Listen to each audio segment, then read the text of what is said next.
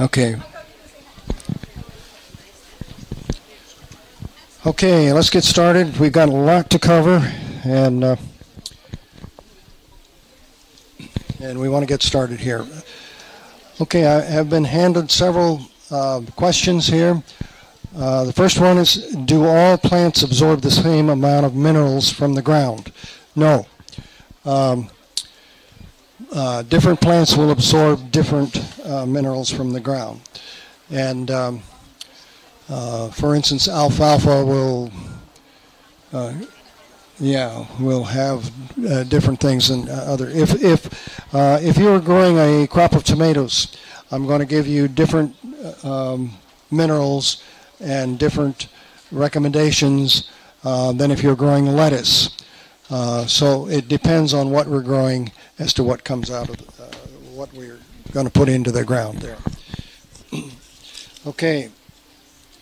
Besides profit, do we know the reason behind commercial minerals, pharmaceuticals? Well, I don't know any. We've got to get results. We've got to get some results, or nobody would pay attention to it. The thing is, we can get results. Let's say I got up this morning and I wasn't feeling good, and so I drank a cup of coffee and had a donut. Would that make me feel better?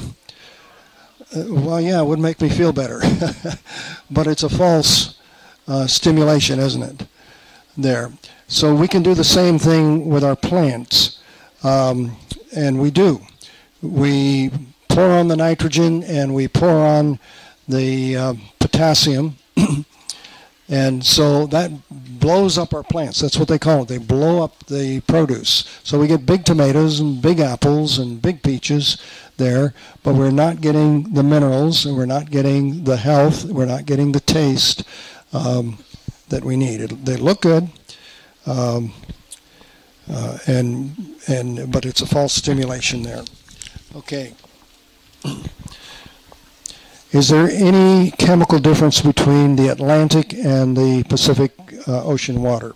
No. You can go anywhere on Earth, and this balance in the soil or in the water remains the same. Now, what happens? Extra things are constantly being washed into the ocean by rivers and streams all over the world there. And whatever's out of that balance quickly drops to the ocean floor.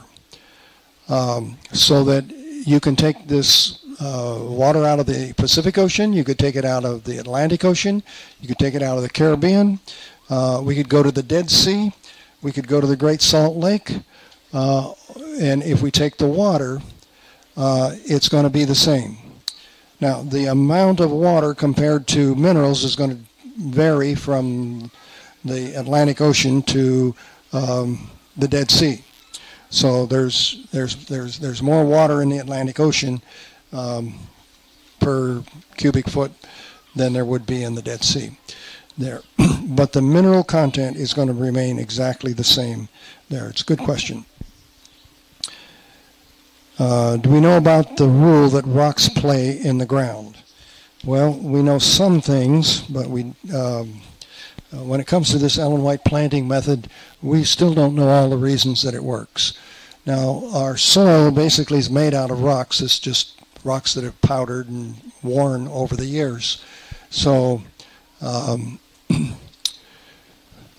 we don't know all the reasons for the rocks there. Okay, we want to take other questions. One more was, can we use sea salt from the grocery store as a substitute? Sea salt from the grocery store. Oh. Okay, can we use sea salt from the grocery store? Okay, you can go to the grocery store and buy different types of sea salt. One is called pure sea salt. It's pure white, and it's been purified, meaning that they have taken out the minerals that we want, and then they add aluminum to it so that it'll pour through your salt shaker easily. So it's been purified. They've taken out what we want. And it's pure white, and it's pure poison. So don't use that in your garden. And don't use it yourself, for that matter. But do get the the ocean water that's been dehydrated with nothing added and nothing taken out. Now, there are a number of different places that you can get this. For agriculture, I like the C90 best. It comes from a clean part of the ocean. That's Baja. That's a big desert, and there are no large cities. There's hardly even any fishing villages through there. Twice a year, in an estuary there, the water comes high enough that it overflows and goes into this estuary, and then in the desert sun it quickly dries out. Now, then they harvest that, and with nothing added and nothing taken out, that's what you want. You can get sea salts from different parts of the world. Over around France and Portugal, there are some salts that come from that. You can get those in the health food store, and supposedly that's with nothing added, nothing taken out. Those are usually pretty expensive, and I don't use those because that comes from it comes from a dirty part of the ocean. There are a lot of cities around there. If you couldn't get anything else, then I suppose that would be a good substitute there. Some people have asked me about the Himalayan salt. Himalayan salt has 84 different minerals in it there, and I don't use that because the Himalayan salts and some of the other salts from Utah and other salt deposits on Earth, they're actually coming from ancient seabeds, dried out seabeds. So yes, we're getting a lot of good minerals in it, but we're also getting the imbalances that drop to the ocean floor there. So if you can get the ocean water dehydrated, nothing added, nothing taken out, that's probably the best. If you can't get that, then maybe some of these other substitutes could work. But don't use that pure sea salt. That would be just plain pure poison there. Yes? You mentioned the hydroponic. Yes. Would that have all the minerals in it? The tomatoes, for example. Yes. Let's talk about hydroponics and does it have all the minerals in it. With hydroponics, my experience with hydroponics is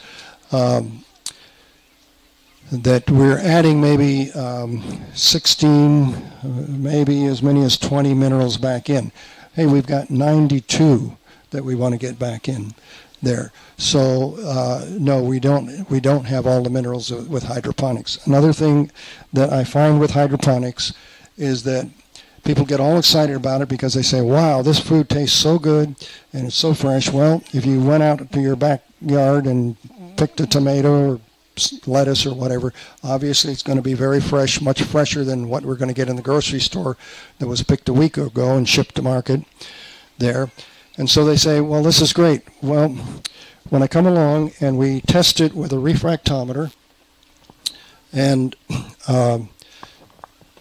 with taste, it is very deficient. It is very deficient there.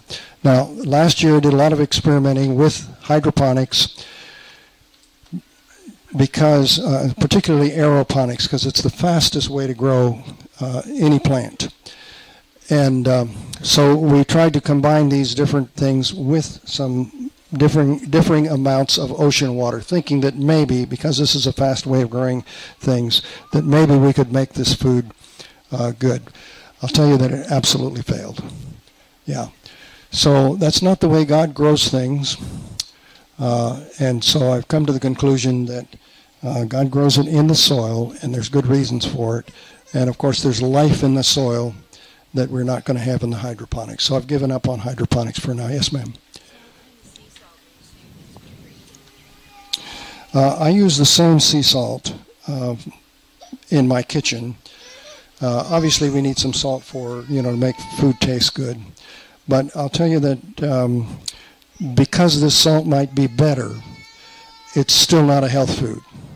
Okay, so just use it like you would a normal salt for seasoning. Don't think that because it's better that we can use a lot of it. It'll kill you too out of balance there. Okay, pardon me? C90, SEA/90, C90. Does anybody here have a source of C90? Do you have a source of C90? No. Okay. We'll find a source of C90 if we have to get information to you later. Yes, sir, you had a question. What is a nutrient drench? A nutrient drench, good question. Nutrient drench is when we put all these minerals out into the garden, we're going to see an increase in the energy in that garden right away. After that garden's been growing for a month or two, we'll see that energy go down and down there. The plants are using the minerals and whatever. What's happening, they're living off of the energy that those minerals are created. We say they're using nitrogen and calcium and so forth, and they are. But they're living off of that energy. The nutrient drench is putting minerals back in that make that energy go back up there. If you keep that energy at the maximum where it should be, you'll get pretty phenomenal growth there. Now, let's think about this a minute here. All life is electrical. However, if the state wants to execute a man, they'll put a jolt of electricity through him that'll kill him. So too much, again, is a bad thing. It's lethal. So we need it in balance, and we need it according to the plant that you need. Let's talk about how you can make a nutrient drench. If you have good compost that you've made or can purchase, and earthworm castings, if you will take some of that and put it in a bucket of water, mix it up, that's a nutrient drench right there. Now that's kind of a messy nutrient drench because we always have mud and what have you left in the bucket there. It's good stuff. It'll keep your plants growing nicely. And the nutrient drenches that come from, well, International Ag Lab or some other fertilizer company, they're so much cleaner and easier to use and easier to measure because we can't measure exactly what the nitrogen content and so forth is in compost from your backyard there. Another question? Yes, sir. Why keep mulch a foot away from the plants? Say that again. Why keep mulch away from the plants? Oh, yes, okay. Mulch does a wonderful thing for the soil. It also is the perfect place to grow earwigs, sawbugs, snails, slugs, mice, and in this little experimental garden that we did, one of those rows was a mulch row. And at the end of the year, I would total up what, each week when we came into garden class, we'd pick everything that was ripe and then record it and send it all home with people. At the end of the year, I was totaling up all of these things, and I was absolutely shocked at how little useful produce we got out of that mulch row. That mulch row looked wonderful all year round, all summer long, while the rest of the plants were stressed with the heat, sometimes 100-degree Fahrenheit heat. And that row just looked wonderful. And so I was absolutely shocked at how little was actually there. So I went back and looked at it, and that's what was happening. We were growing the pests and those things that ate that produce and destroyed it faster than the produce was growing. So I like what mulch does to the soil, but my purpose is to grow food for us to eat. So I'm still working. I still need a solution to that. And there. Okay, let's take one more question, and then I want to go. Yes, ma'am. What do you do if you have grubs in your soil? If you have grubs in your soil, I guess you get a mole to come eat them. There are several things you can do. It depends on the type of grub. It might be from Japanese beetles, and so there are products that you can get that will kill the Japanese beetles. It's called BT, and you know the scientific name for that. Anyway, you go to the nursery and say, I've got grubs. What do you have for that? And they'll sell you some little product that you can put out there. You're not allowed to use chemicals. This is not a chemical. This is a disease, and you can buy this, and it won't affect your animals or humans or whatever. It'll just affect those. there. So it is a good solution. Now, it's not a good solution when they combine that BT, genetically modify it into the plant. That's where we get all those problems. But if you just use that on the soil, it's all right. All right, let's go on. We've got lots of things to cover here. Then I really want to get out in the garden this afternoon. Okay, fencing, trellising, watering, planting. There, you will need, if you grow this way, you're going to have food which the animals will absolutely love.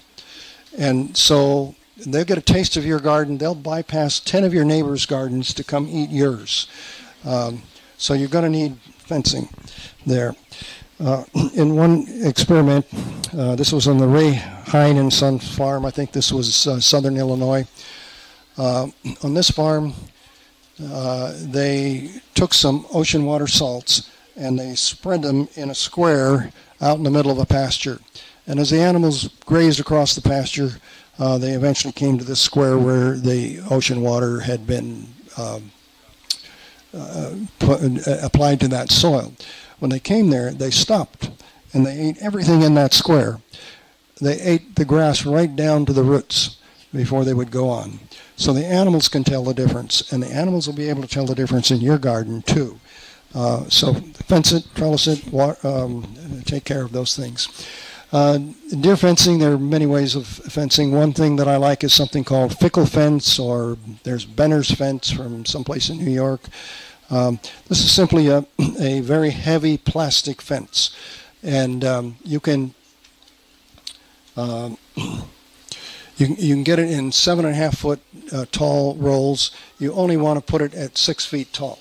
So take T-posts and pound them in. Take an 8-foot T-post, pound it in so that it's 6 foot high. You can put these about 15 feet apart and then roll this fence out. Now, it's much easier to put up than other fencing. It has advantages and disadvantages there. An advantage is that it's a lot less expensive and it's much easier to put out. Now, if it's 7.5 feet tall and you're only putting it here 6 feet, and when it comes to the ground, it's got 1.5 feet that go out away from the garden. Now, this is a flexible fence, and so a deer, a skunk, an animal will come up to it, and he can get underneath it because it's flexible. It's not metal there. So he'll get his nose under, and he'll get into your garden and eat it anyway. So put it out, coming out on the ground like this. The first year you might have to put some rocks or bricks or something along the edge of it there. But after that, the grass will grow through, and the animal won't be able to get into it. Often they will stand on it and try to get in, and that confuses them. And the same thing will happen with a deer there, so they won't be able to get in there. So it's easy to put up. You can see here there's a, well, we're putting it up. Let me see if I've got another. Well, this is just how we put it in the ground here. You need a fence post pounder. Well, let's look at this one here. You can see here we've got a lady in a dress and sandals putting the fence out there. And so a disadvantage is that if fire gets anywhere close to it, it'll melt. An advantage is that you can take big kitchen shears and just cut that, and you can patch it and keep right on going. So there are advantages and disadvantages. I also find that this lasts about 10 years, and then the sun degrades it and it begins to fall apart there. I have had some animal with very sharp teeth chew through it. Now, that doesn't happen very often, but I did have that happen at least once there. Okay. Okay, let's not worry about that. Okay, gophers are a big thing. Do we have gophers here, do we? Groundhogs? Okay. All right. Well, if we have gophers or we have rodents, let's say, that will eat the roots of trees and will your garden, then you're going to have to fence those out. Now, a way of doing that is to take gopher fencing, which is like hardware cloth here. This is 24 inches by 100 feet, and we make a trench in the ground for gophers. and you want 4 to 6 inches of this above the ground and the rest below ground. Now what happens with gophers, they'll come through the ground. I'm not worried about moles, okay? Moles are looking for grubs, but the gophers are vegetarians. And so you can be out there in the garden and see a tomato plant shudder and disappear as the gopher is pulling it down. Yes. And they'll do the same with other plants too. There. So in this case, we make a gopher fence. Now a gopher can easily go, below this fence, and they do. But gophers are looking for roots, and so the roots are closer to the surface. Also, if you have gophers because they have these little volcanoes of dirt that they throw out every now and then. There, so the deeper they go, the more work they have to do, and the less food they find. So they're along the surface there. Now, when they nest, they'll go much deeper into the ground there. Anyway, so the gopher's coming through the ground. He hits this gopher fence. His habit is that he'll come up, not down. And when he comes to the top of the ground, if your fence is equal with the top of the ground here, he'll just walk across. Now he's trapped into your garden, so you don't want that. Have it 4 to 6 inches above ground, and he will not climb that. He's a ground animal, and he knows that if he climbs, that a hawk, some animal will get him there. So anyway, you can do that. Okay. What doesn't work well? Shooting, trapping, poisoning, deterrence with noise, light, smells, dogs and cats. Now, they all work some. Every year, somebody will come to me in a garden class who maybe is new and say, oh, I got this wonderful thing. It's a little battery-operated thing, and it makes a little noise, and every few seconds it puts out this little zzz sound into the garden, and it keeps the gophers away. And sure enough, it does. It keeps the gophers away for maybe a month or 6 weeks until the gopher realizes that that little zzz is just a dinner bell. There's lots of food over here for him.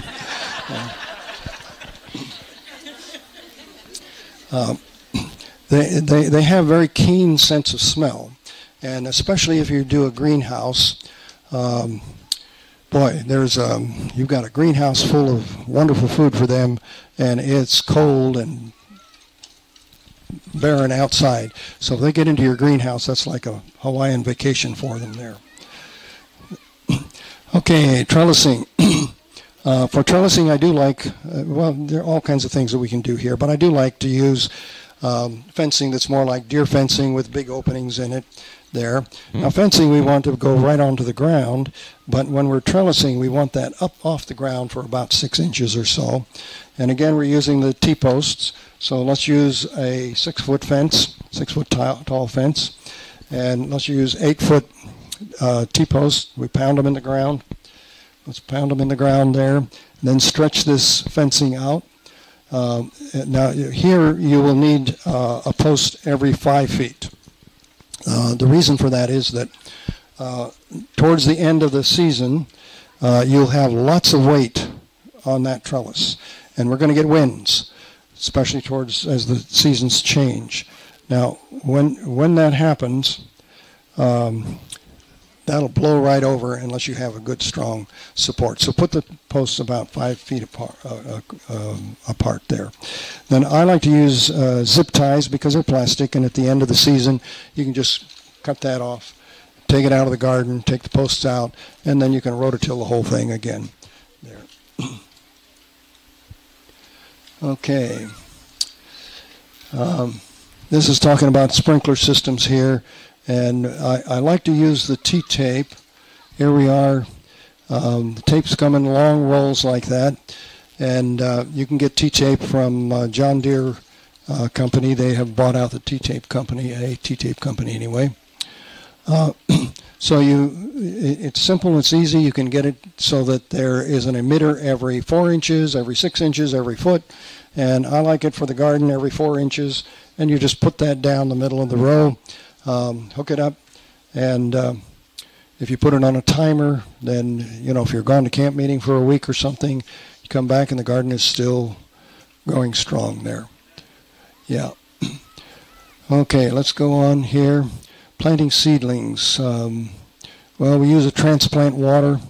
use that in the bottom of the row. Most people when they are transplanting, they will transplant into relatively dry soil, and then they'll water the dickens out of the top.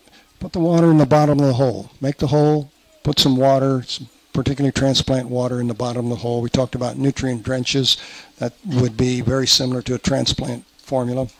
Put that in the bottom of the hole, and then use relatively dry dirt to push in back around that, and you'll have far better results with that.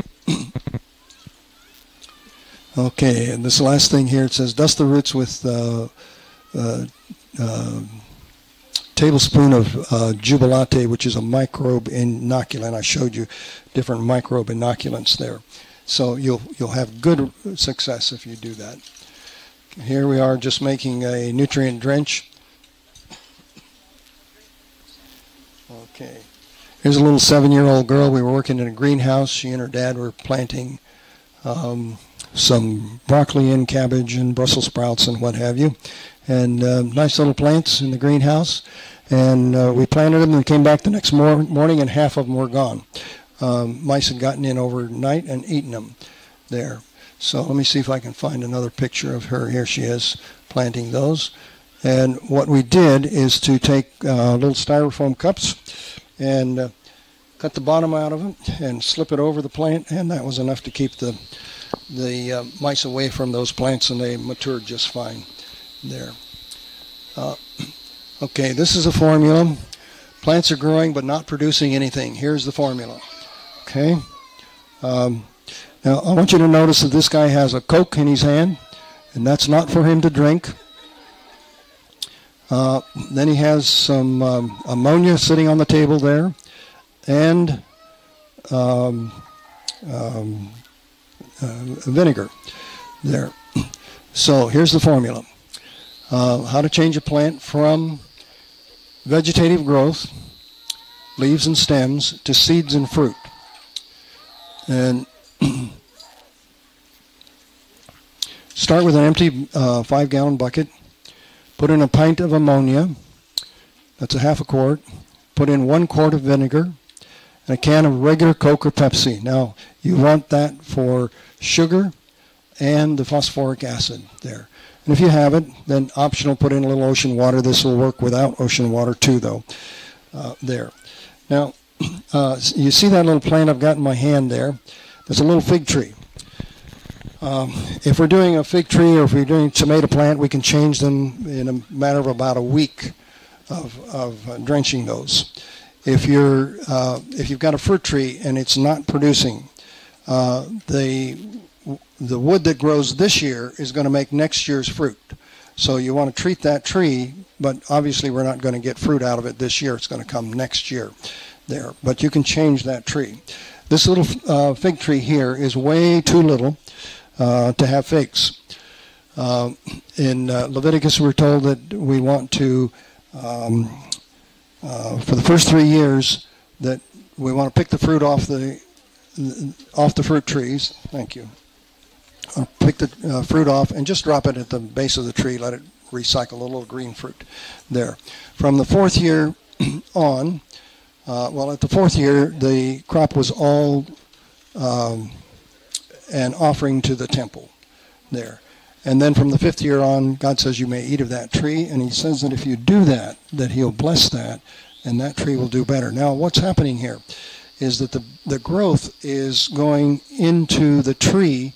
Instead of making fruit, the growth is going into that tree, so the tree is stronger. It's making stronger branches and leaves, and when that so that when that tree is mature, it will produce far more fruit than if we tried to force it too early there.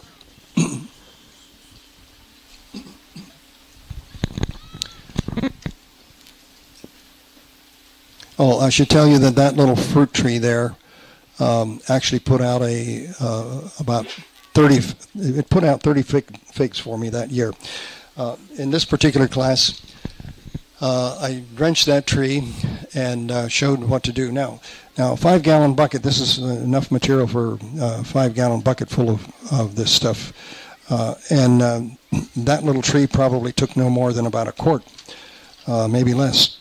So anyway, I drenched that tree. And then somebody came in late to class, and they said, "Oh, I didn't see that. Can you do it again?" And so we did it a second time. Then there's this Russian gal, and always shows up late. And she came in after class was over with her kids, and she said, "Oh, what'd you do in class today?" So I told her, and she said, "Well, can I see it?" So that poor little tree got drenched 3 times that day. But it gave me 30 figs there. Now, that tree is damaged because we forced it early. And I do this because with figs you can tell very quickly. A week later, it had tiny little figs on it. 2 weeks later, I bring it back to class because by that time the figs are just big enough that people can see there. And then I'll give the tree away there. Anyway, this formula works, and it's in your handout. So use it, and you'll get good results when you want to change things there. Okay, Ellen White tree planting by the forestry method. May 2004, 6 sequoia trees were planted, same size, same time, same place. Let's look at the difference here. This is at 3.5 years old, and this is at 3.5 years old. Huge difference. Yeah, one tree, we're giving it everything that it needs, and the other tree, we just put a hole and put it in the ground there. Okay, this is, well, can you tell which one is the Ellen White tree there? Yeah. This is at 5 years. This is at less than 5 years, but I don't know what it is. Oh, no, it says 5 years. Oh, yeah, this is 5 years again. Okay. Okay, 6-year-old there. And look at the difference in trunk size here. Okay, one thing we want to do is put air down there in that hole. This is a planting hole there. And in this particular place, well, we're just mixing the compost and the other stuff we're putting into that hole. You need a layer of rock, and we'll show that on Sunday when we plant that tree. You also need a gopher protector or rodent protector if that is a problem there. Now, this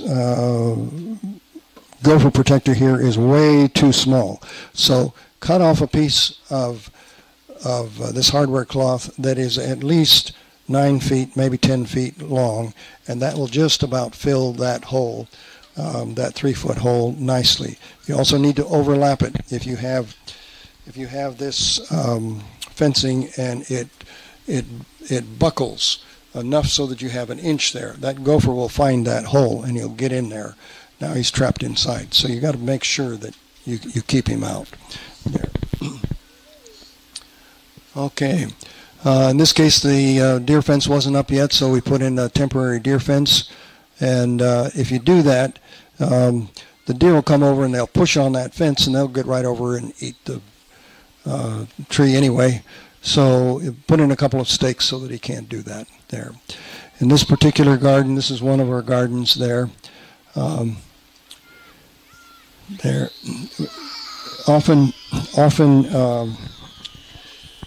in this garden one year we had a budget of 0.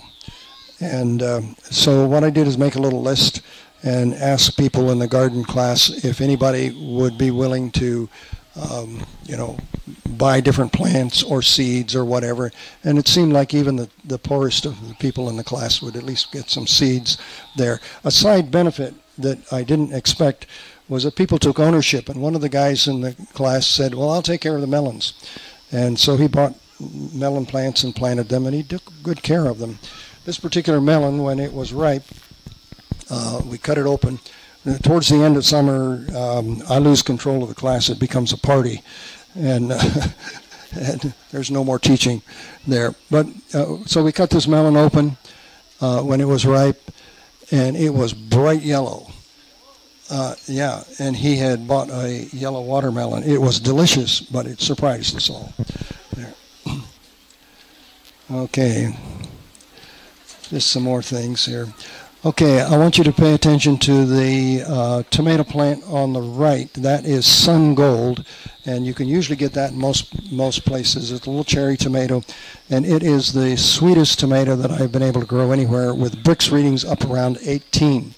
Now, if you can get a Brix reading on your tomatoes at 7 or greater, they will taste great. This was up around 18 and was very, very good.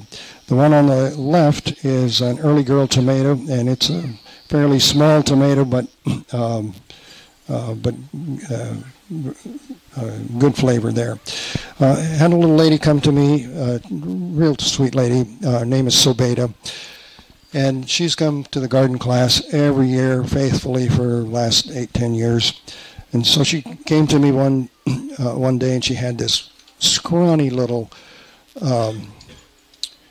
squash plant that in a styrofoam cup. And she said, "Oh, Lynn," she said, "I grew this myself and I saved the seed." And she said, "Could you plant this?"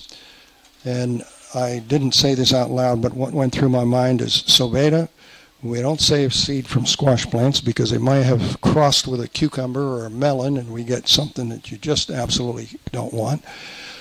Besides that, that little plant is so sick it's not going to make it there. But I didn't say that out loud. I took that little plant and we planted it. We put the nutrient drenches on it. We put the transplant formula on it and so forth. You know, that little plant took over the lower end of the garden. And here's one of the squash. They were absolutely delicious. It's a Kubota squash. Anybody know what that is? Armenian. Well, that's an Armenian cucumber. It's actually a melon. It actually is a melon. Belongs to the melon family. But it's an Armenian cucumber, and they are so prolific. How about this? You know what that is? Kohlrabi. Yes. And ladies, if you like beets, but you know you make a dish for potluck, and if you put any beets in it, it just messes everything up, doesn't it? There. So if you like the beets and you want one that is not going to bleed all over everything, get that one that's on the top. It's called a gourmet beet, and it's kind of a yellow, or some of them are pink, some of them are yellow, or even white. It has good beet flavor, and it will not run. So you can have good beets there. Okay. And this is what we do in our garden. We pick everything, put it out on a table, and we tithe that garden. Now, when we first started, we tithed that by making sure that at least 20% went up to community services the next morning, and they would give everything away. Often, way more than 50% of the produce in that garden actually went to tithe. Yes. Now, in later years, we changed how we tithe because people coming through the line at community service, they had no idea where it came from. They were just glad to get produce there. So we had people, I would tell people that if they knew anybody in their neighborhood who was sick, maybe somebody who had cancer and who needed this food because it's healing. It's so much more healing than the best food you can get in the grocery store. Okay, now, my wife and I ran CHIP programs for a lot of years, and we did a lot of good there. But you can do so much better if you have this type of high-quality produce where it's fully mineralized there. So I want people to tithe, either to sick people or this little lady, Sobeda, that I mentioned. She came to me one day, and she said, I have this neighbor, and she's a mom that has been abused, and she had to run with nothing but her children to get away from spousal abuse, and she has absolutely nothing. I said, Sobeda, you take as much food as you think that lady can possibly use in a week, and you give it to her there. So that was our way of tithing in that case too there. So anybody who needed it. Now, will it make more difference if you give that food away personally? If you say, I grew this myself, or I helped grow it, and I know that it's far superior to anything you can get in the grocery store as far as healing, as far as health. It means far more to those people. It's far better outreach. It's a better way of tithing there. Okay, I want to lay this down for a minute.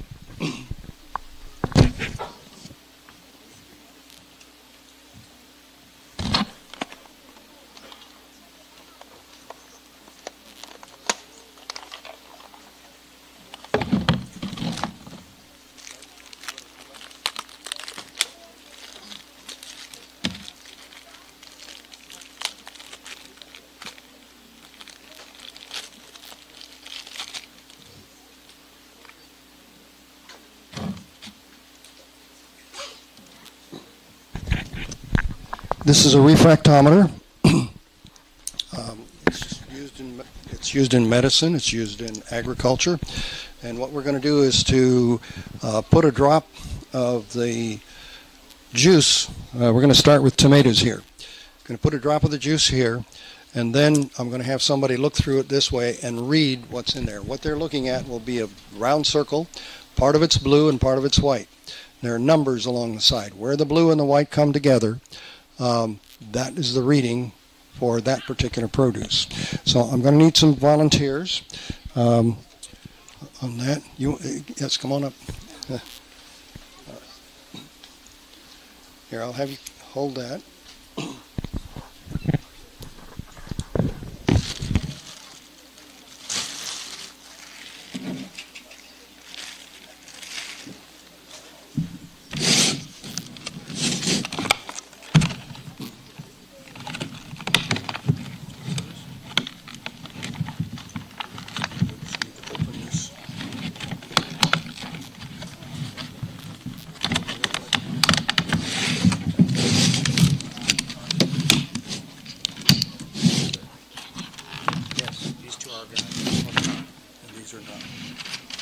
Non-GMO, is it the same? Yes. Non-GMO, it's non-GMO, Well, so they're all... This one says non-GMO verified. Yeah. But is that organic or not? Oh, that's just no. This says non-GMO, that's it. Absolutely. I can do that. Oops.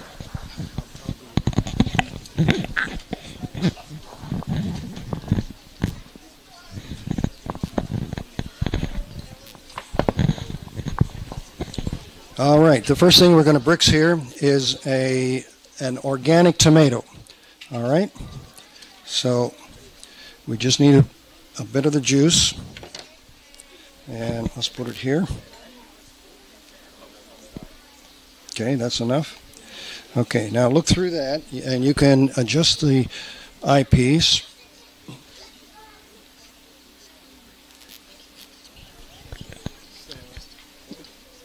What is it? 4. Okay, so we've got a reading of 4. Let me double check it. Okay. Okay.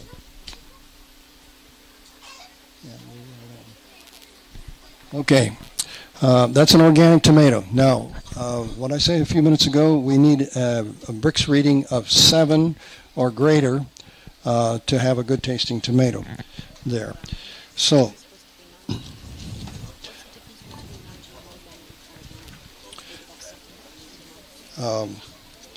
yeah, cut this one for me. Okay, now we're going to take just a regular tomato from the grocery store. Yeah, just so we can get some juice there. And let's see, I had okay.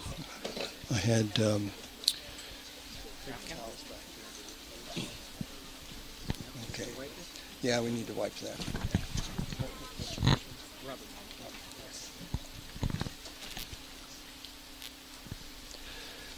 Okay. Robert, read this one for us. Tell us what it is. Okay, this is just a regular tomato, not the organic.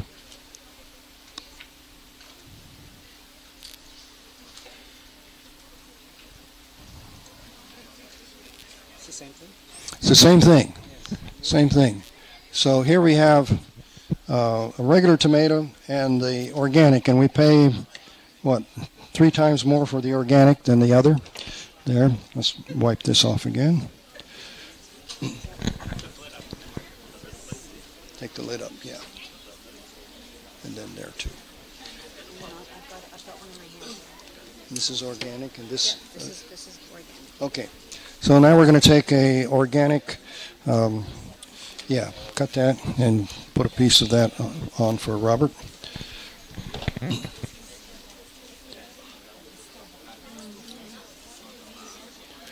That's good. Let's do this. Okay. Yep, that's enough. That's enough. And this is an organic cherry tomato. Cherries usually have a higher Brix reading. Yeah. So if you want the sweetest tomatoes, 7.5. 7.5. That's good. That's very good. 7.5. Okay, let's try. No, that's good, Robert. Let's do the non-organic now. The first organic was PC Compliments. Okay, so. The second one was Norfolk. Okay. That's a major change. Okay. Now we had a question here because this says non-GMO. GMO certified. Yeah, certified non-GMO. I'll tell you that for the tomatoes that are in a grocery store, they are not genetically modified. The genetically modified tomatoes we've had so far have failed, and so there are none that I know of anyway that are on the market. No genetically modified. They may be sprayed like crazy, but they're not genetically modified. An 8? Yes. An 8. Okay. All right. Praise the Lord, Costco. Okay. If you can't grow your own. Okay, so what happened here? We had the non-organic come in at 8, Wow. and we had the organic come in at 7. 7 point. 7. No, 8. 8. This one, the last This one is 8, but this previous one was 7.5. 7.5. Okay. Yes. So what's happening is that we are paying way higher for the organic produce. And we're not getting, as far as food value, we're not getting it. Now, it may be a good thing to go organic to eliminate the poisons that we put on it. But people are often shocked at the difference here. What's that? Oh, okay. Yeah. Well, Gabriel just asked me. I think I've got 3 or 4 of those with me. Those little instruments. Now, you don't need one of these instruments to tell you whether food is good or not. Your tongue will tell you that. But yes, yes. But if you want one, I think I brought 3 or 4 with me. I can't bring very much in an airplane with me there. That particular instrument retails for $119. While I'm here, if you want it, it's $90 if you'll see me there. Pardon me? US. Yeah, what's the difference between US? 1.5. Okay. Yeah, that's US. That makes a difference, doesn't it? Yeah. Okay. All right, let's go on to something else. You want to do these? Yeah. Which one do you want to do first? Either one. Okay. Okay, somebody else want to volunteer to read this thing? Have another volunteer? Come on up. Come on up.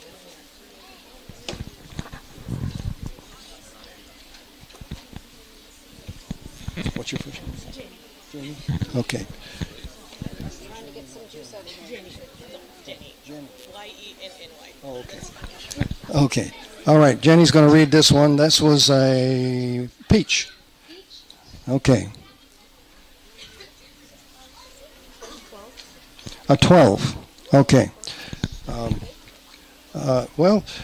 Look in your handout under the Brix readings, and look at peach and see what that should be. Okay. A couple of drops, actually. A couple of drops, Yeah. Okay. It would go here. Right on there. Paul. Okay. Thanks. Save one for me. I'll take that one over there.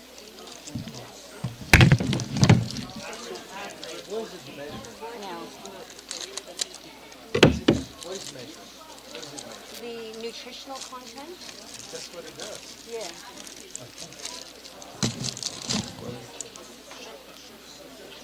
Sugar levels? But that's still nutritional. This is a peach now. Do you want me to get a better part of that? Because it's bruised.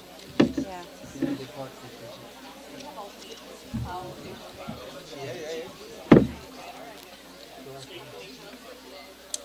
I guess the sugar content. That's what makes it more powerful. Looking for some juice on this one. Alrighty. Not much there. Oh, okay. There you go.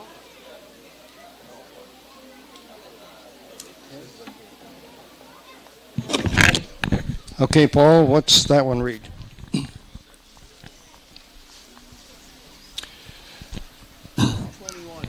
21. Okay, for the nectarine. That's good. That's good. Peaches, 18. And where were we on the reading? This one is 12. This one was 12. So for peaches, we were between average and good there. But 18 would be excellent. And you can get up to 18. You can make your peaches go up that high and even higher there. And then Paul, what did we have?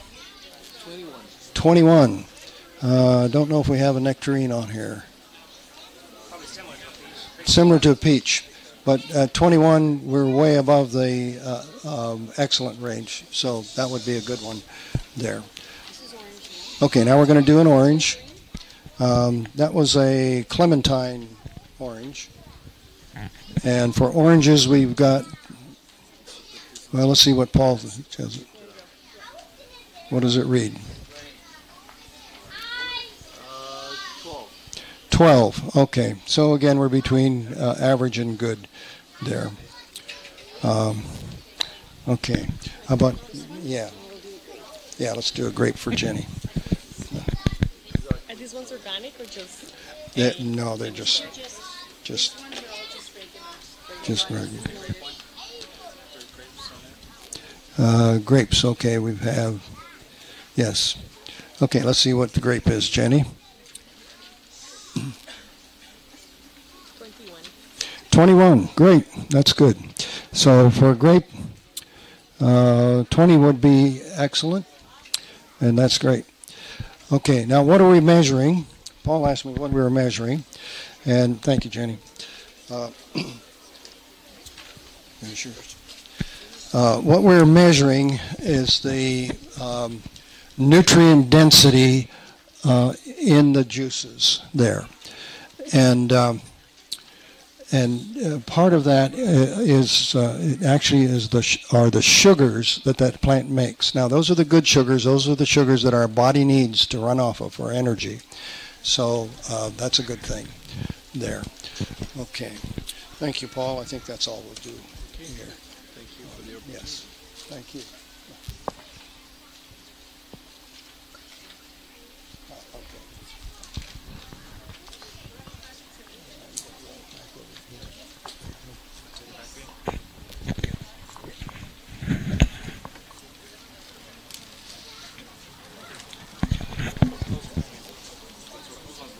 Oh, those are yours. Take it. Sorry.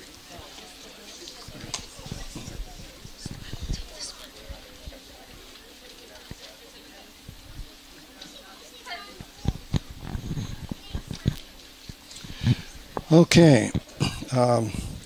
Let's go back to the handouts here.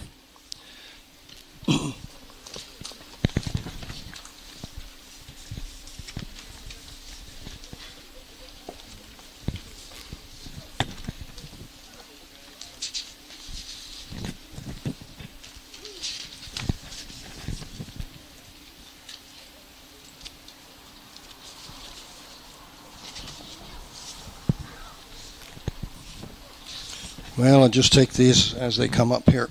If you go to one that looks like this, has a diagram of roots on the top there, each one of those lines is 1 foot deep in the soil.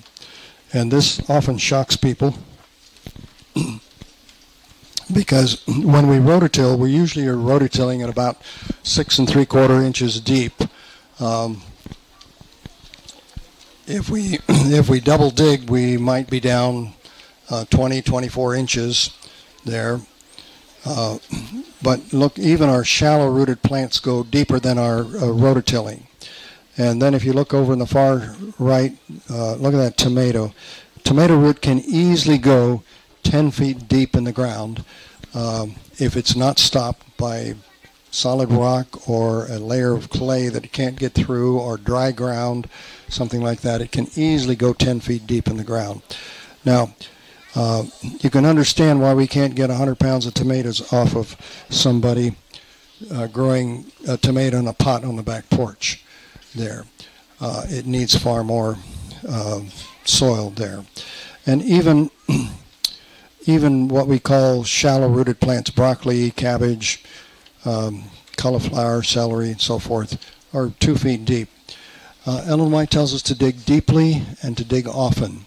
And so this just shows you the difference there. When we dig, even preparing what we call an Ellen White planting hole, we're only going down about 3 feet in most cases.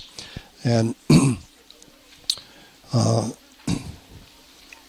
and our peppers, green beans, potatoes, summer squash, sweet corn, they're all down that deep there.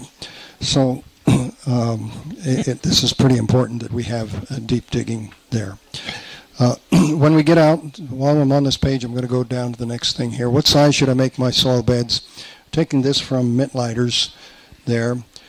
Standard Mittleiter bed is 30 feet long. Now you can make it any length that you want there. Each bed, now we do that because so we have some standard to go by and says how much to put on per row and so forth there.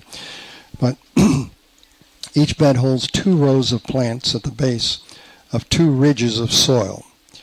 And if you look in the lower left-hand corner, you'll see those 2 ridges of soil. You see that they're about 18 inches wide. Where the flat part is in the middle is only about 12 inches across there. And then you want to plant a line of plants along right along that ridge on either side. Now, for the irrigation, you run your T-tape or your irrigation right down through the middle of that. If you're putting fertilizer in by hand, then you put the fertilizer in the middle there and water it in. The little ridges on either side will keep the fertilizer there and keep the water there, and will do a good job for you as far as weed control and containing everything. If we didn't have that and we watered, we'd lose the fertilizer and the water, and it would just run off there. So this makes good sense to do that. Also, he liked to use plants rows that were 5 feet on center. So that would give you, in this case, that would give you about 3.5 feet. You look in the center there of walkway, and then 18 inches on the row, and we just repeat that throughout the garden. If you're growing something big like tomatoes, then of course that's just a single row. We wouldn't put a double row in there. But most things we can do with a double row. Even things like cabbage and broccoli, we can kind of do a zigzag pattern there.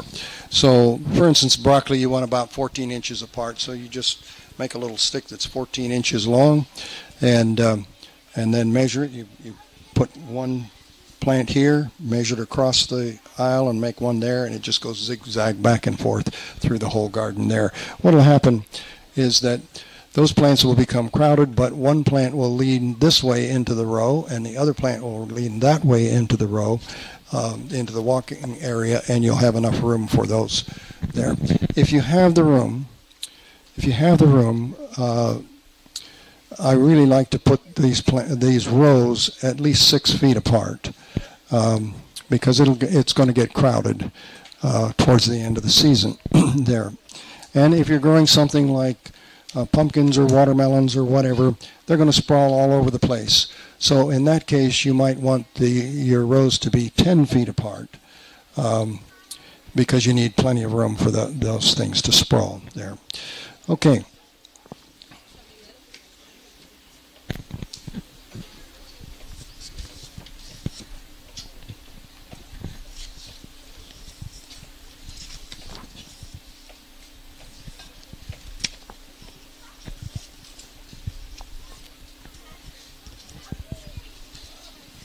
Okay, there is a sheet that says how to use or directions for ocean salts or seawater. So directions for ocean salt or seawater. It says dilute 1 ounce of unrefined sea solids with 2.5 gallons of fresh water. Or if you happen to go to the ocean and bring back a bucket of water, dilute that 1 part of ocean water to 10 parts of fresh water. Now either of those two are going to give you the same dilution there. When you dilute that much, what you will find is if you taste that water, you will barely taste the salt. Just barely taste the salt there. And that's the right amount. That's okay. Now then it says use this diluted water in a 1,000 square foot garden 4 to 6 times per growing season. I want you to write on yours that I want you to use this diluted water on 1 30-foot row. Okay? 1 30-foot row. For this part of the country, this part of the world, 1 30-foot row can take that. Now, so we're making this actually 6 times stronger than what the recipe says here, because this recipe goes out to people all over the world, including desert areas where we can't use, because in desert areas we often have very high salts in the water and in the ground, and so we have to be very careful with this. For you, do this on 1 30-foot row, and you could use this 4 to 6 times during the growing season. You could use it right after the plant flowers, right up until frost there. Now, then the winter rains and snows are going to come, and this is going to wash it out of the ground. It will quickly wash the salt out of the ground, and the boron. Those are the 2 things that would become toxic in our soil if we didn't have enough rain.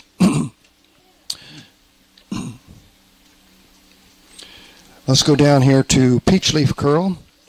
You drench the leaves and stems and allow the mixture to drop on the ground for roots, and you repeat this after 1 week. You want to do it 2 times, at least 2 times.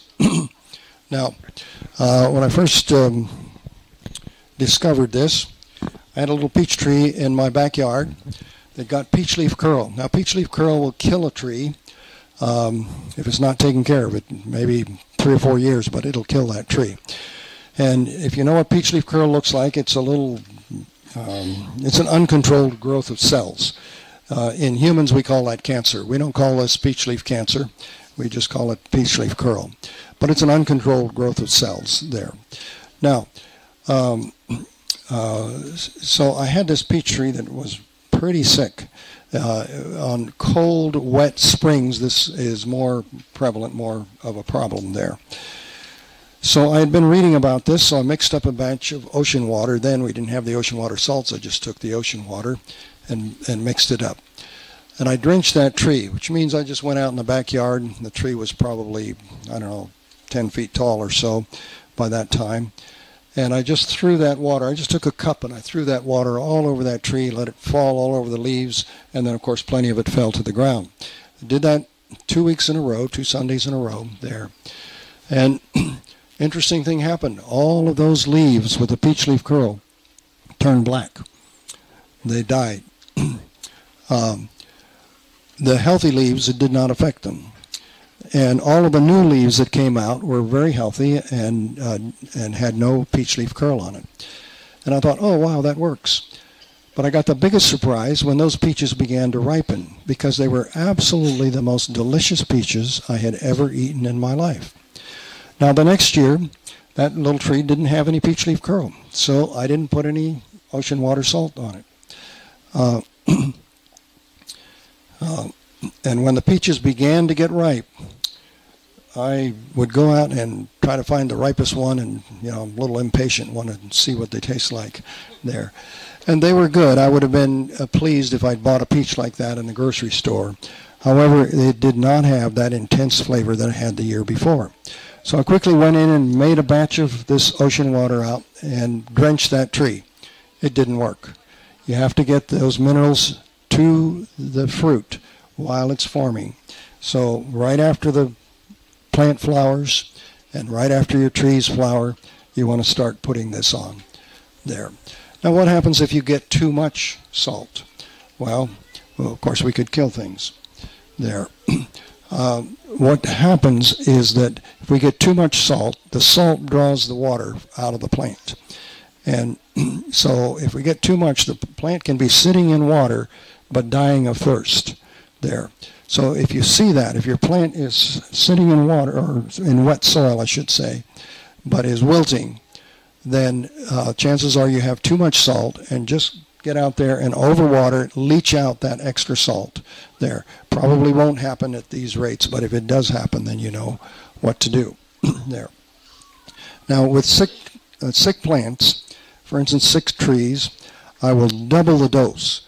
Instead of using 1 ounce of unrefined sea solid, I would use 2 ounces to 2.5 gallons. Now what's the worst I can do? Kill that tree? Kill that plant? It's going to die anyway if I don't. So yes, so I will often up the dose on a sick plant, whether it's a tomato plant or a tree there. Or, yes, I would just double the amount of salt per water there. Okay. There. Okay, let me put this down.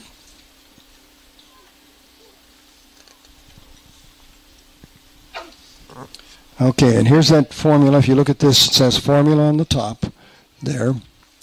And how to change a plant from vegetative growth, leaves and stems, to seed and fruit production. And that's what I just showed you a few minutes ago on the slide. So we start with an empty 5-gallon bucket. We put in a pint of ammonia, a quart of vinegar, 1 can of Coke, regular, because you want the sugar and the phosphoric acid.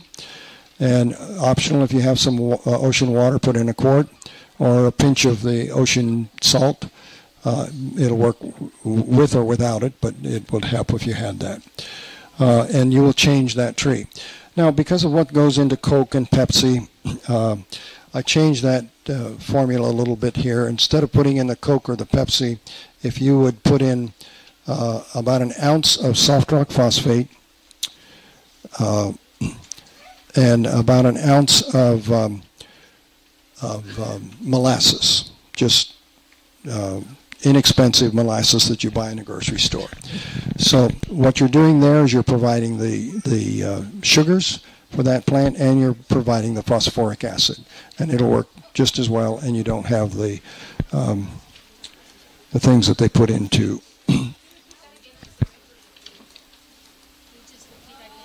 Yes. Okay, use 1 ounce each of soft rock phosphate. Okay, soft rock phosphate. Yeah, just soft rock phosphate. Okay, and you probably can buy that in the nursery even in small amounts there. So 1 ounce each of the soft rock phosphate and molasses. Okay, there. Okay. Yes. Sorry, just one quick one. You use CalPhos. You can't find soft rock phosphate by itself. Yes, the question is, can we use CalPhos instead of soft rock phosphate? CalPhos and soft rock phosphate are identical. It's the same thing. Yes. Okay. Yeah, CalPhos is Cal-PHOS for calcium phosphate. And that's what we want there.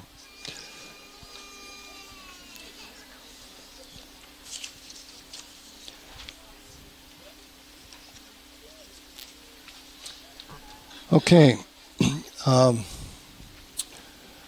would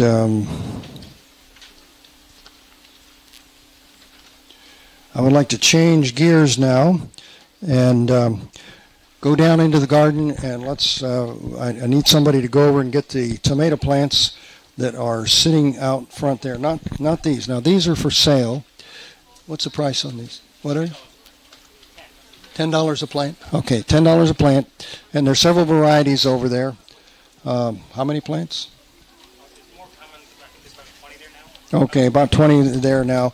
We're not going to plant these here. We are going to plant these there just to demonstrate. there. What's that? Okay. Okay, maybe we should take one just for comparison there. Okay. We're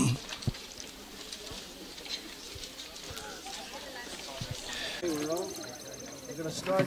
This is copper sulfate. And remember, we needed just a very little bit of this according to our soil test. But we needed all this blue like that.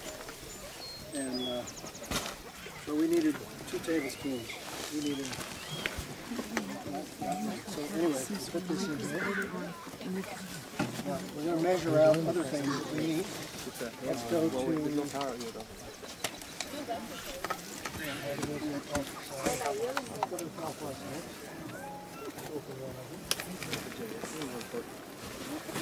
Okay.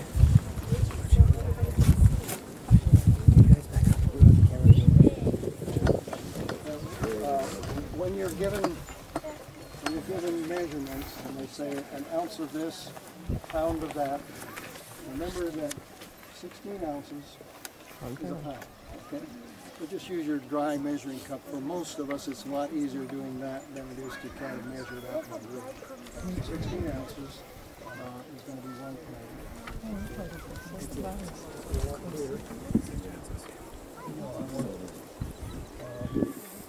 16 ounces times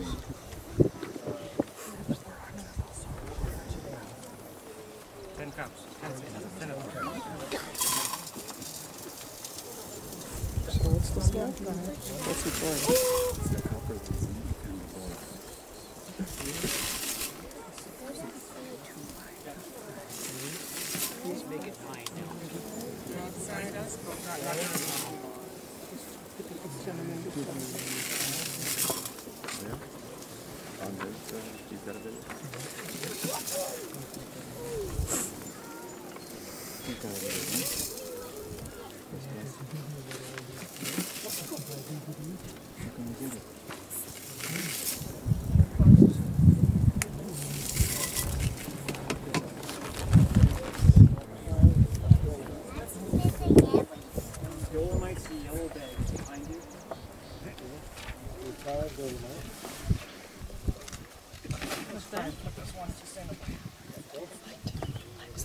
He purchased this all in Canada.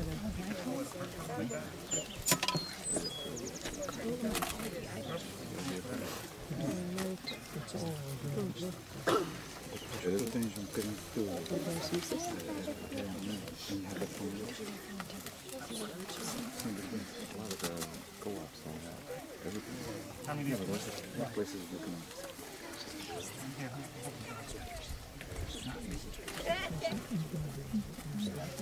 While you mix that, can I ask a question?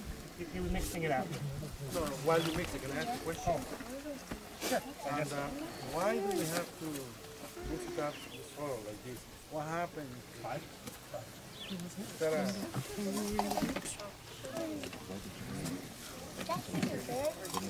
no, but I'm talking in general. You guys did it first. I don't think.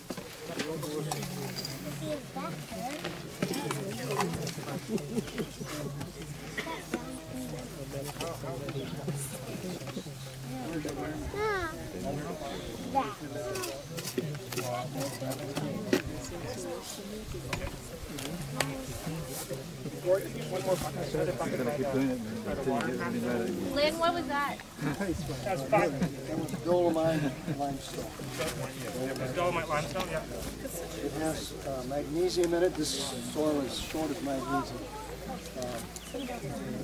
It's magnesium sulfate. Magnesium sulfate.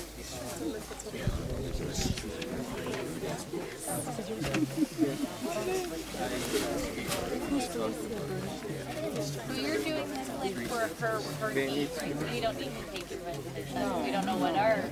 No, don't write down these measurements because they're not going to apply to your garden. Your garden is going to be different.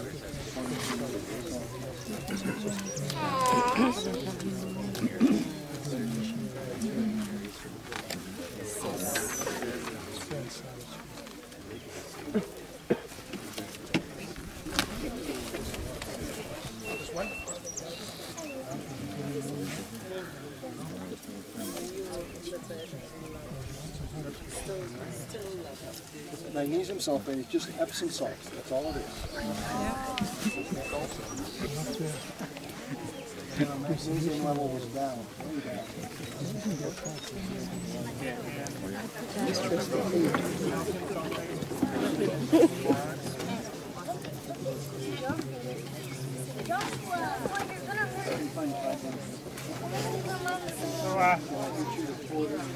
Pour back and forth.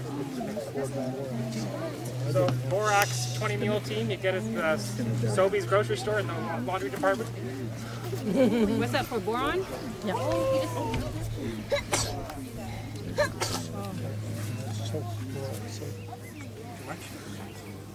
Gotta wash the place.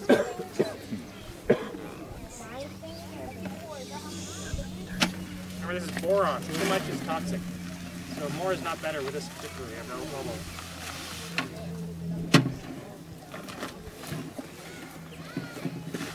Very important nutrient, but we don't get a lot of balance. Can you speak louder? Yes, a very important nutrient is boron, but we don't want it out of balance. So,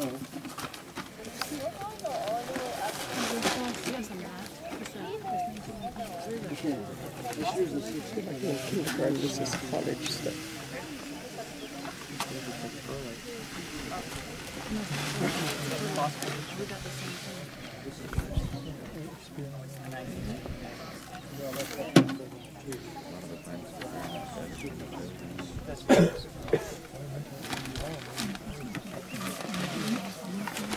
So 19, 19, 19.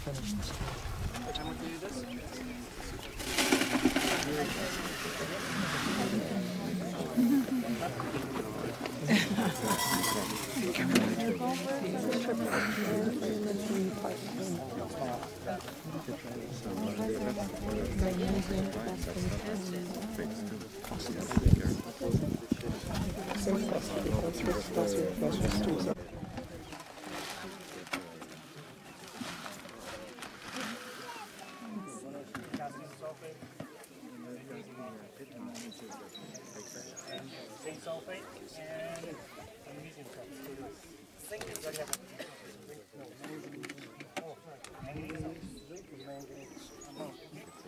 Some of these are major nutrients in the soil, and some are just trace minerals.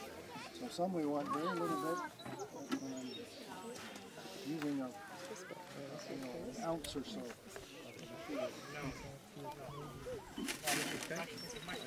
Much more detailed than you can get by organic vegetables. Yes.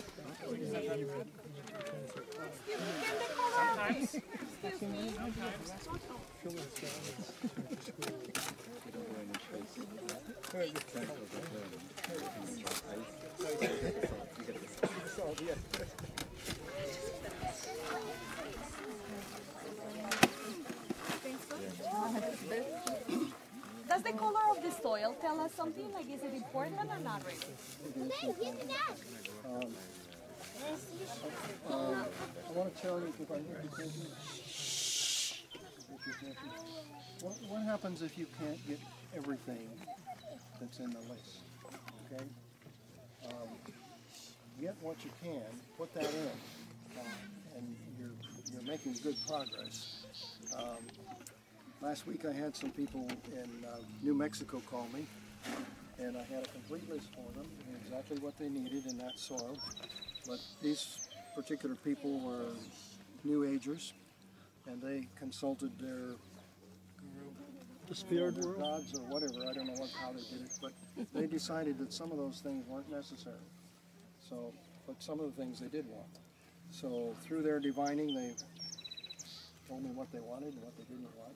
I put the right amounts in there. They would have gotten better. They will get better results if they would put the whole mix in. But doing what they're doing, they're going to get at least partial results there. They're going to get better results than they would otherwise.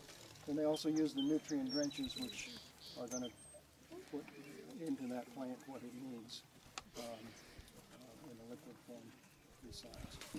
So whatever you can get, put it in. Sometimes you can go back. Sometimes you can go back and put in something watered in from the top or something.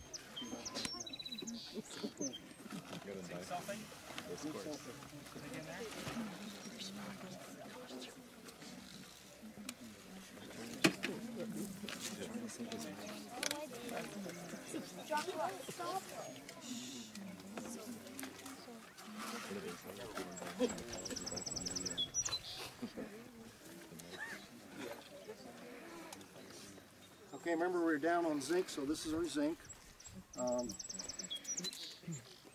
It would be, at home I use a little ounce measuring thing so I can measure out a little more exactly, but this is close enough. We can do this. Yeah.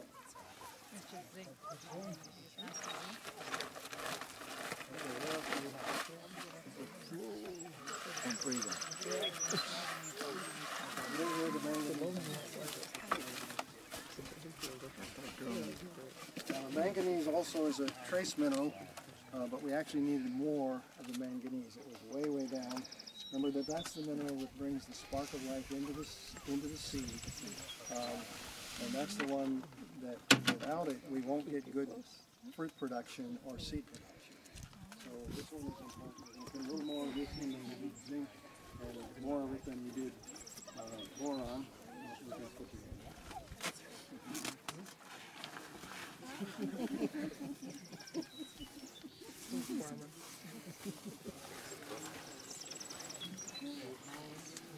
Blended with the earth naturally.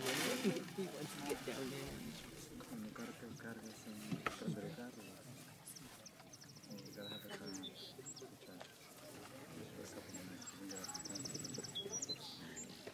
Come let me know if he's born here or something like that.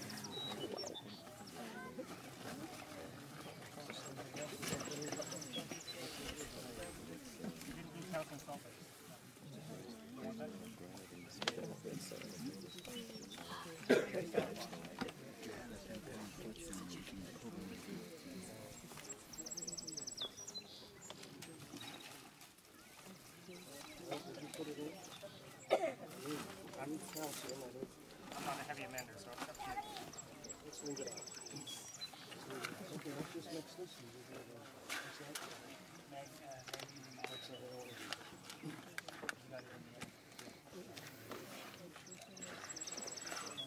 Now, if you were to choose between magnesium sulfate and oxide, So this is magnesium. This is manganese. Manganese, okay. Magnesium is one of the major things we're putting in, and manganese is a trace mineral.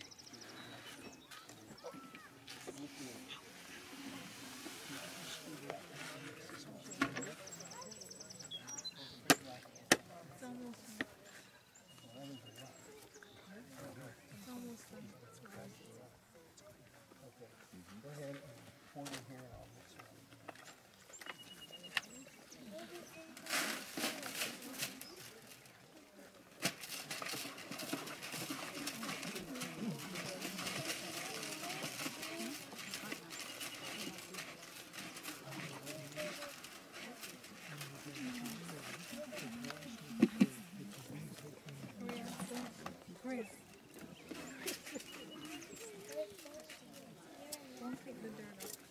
It's a way to do this job and stay home.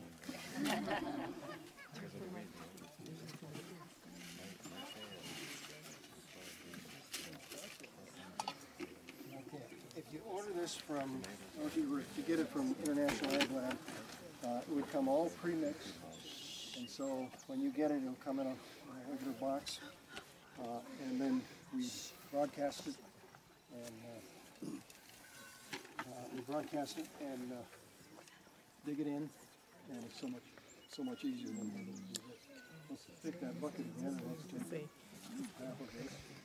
You're saying there's somewhere you can call polymer to soil, and they'll put it all together and then send it, is that what you're saying? International Ag Labs. It's an International Ag Lab, but unless you can get your soil sample to the United States, send it from the United States, and unless you can go then down there to pick up this stuff, I don't have a source locally. So maybe we'll be able to find local sources where we can do some. We're trying. Okay, I like to divide this at about in half, and then I want that distributed down. This is a 60-foot row, so we want to put it down there, and we want to come back on this side, the 60-foot row. This row, these are the rows As I evenly think. as we can, and I'll start out there. This is what we're going to do. You're the child. Just follow you to assume the same thing. Yeah, but let's do this. What I want to do is I don't want to run out. See, so I'll come in, and you see I've got a line of it here and a line of it there. Now you see it comes in all different sizes and powders and what have you. So you can't put it through a fertilizer spreader. But then we'll come back in and we'll fill in these areas like that, and then we'll run the rototiller or dig it in by hand, and it'll be just fine. It'll work. It'll be mixed in just fine. Work itself out. So, do I have a volunteer who's willing to get dirty? Right here. Okay. Where's your coveralls? Spread that. It's I'll okay, write that again. it's okay that you don't use a glove. Concentration doesn't bother Yes. you. Okay, we got a question here. So what about using gloves there? You can use gloves if you want. Listen, there's nothing in here that would hurt me as long as I don't eat it. Okay, now we've got some good soil here that'll produce good food, but I wouldn't eat the soil. So it won't hurt you. Use gloves if you're more comfortable with that.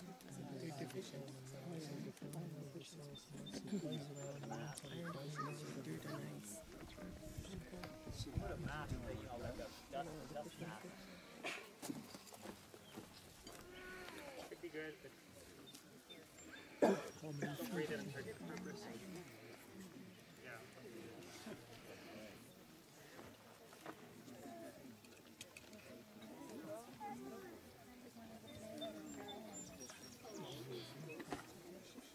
This line is about 30 feet. Roughly 30 feet. But it's approximate.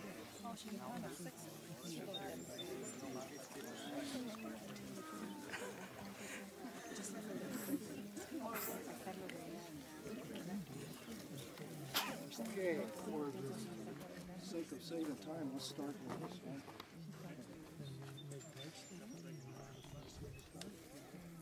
Punch a little hole, you put your plants in there.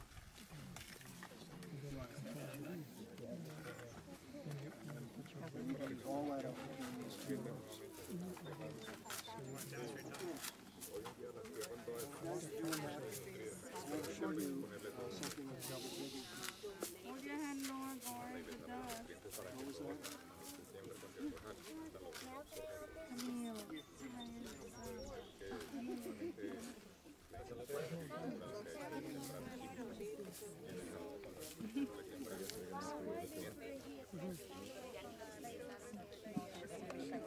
Let's run out. You gotta go in much deeper. I already till I only goes 7 inches. Okay, we got a question here I want to answer.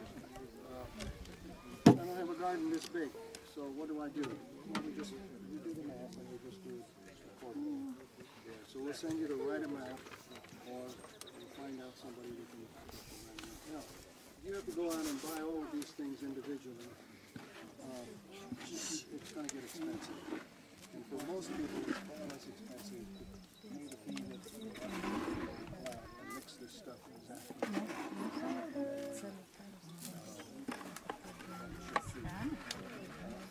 In this price, we've got a big garden. He's going to use all of this and more, so I had him buy bigger amounts. We can get this stuff mixed. I want to talk to you about double digging. Came through here and rototilled it. Rototiller goes, here's the rototiller. And the rototiller will go maybe that deep. 7 inches? 7 inches maybe. Yeah. And then we've got a plow it down. So, what I did here is I came in and dug this. I dug this out. Now, if you have a wheelbarrow, the best thing to do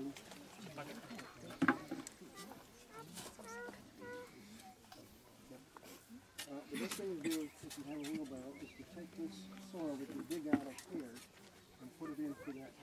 I just put it on the side here. Okay? But this is what we want to do. Put it over here.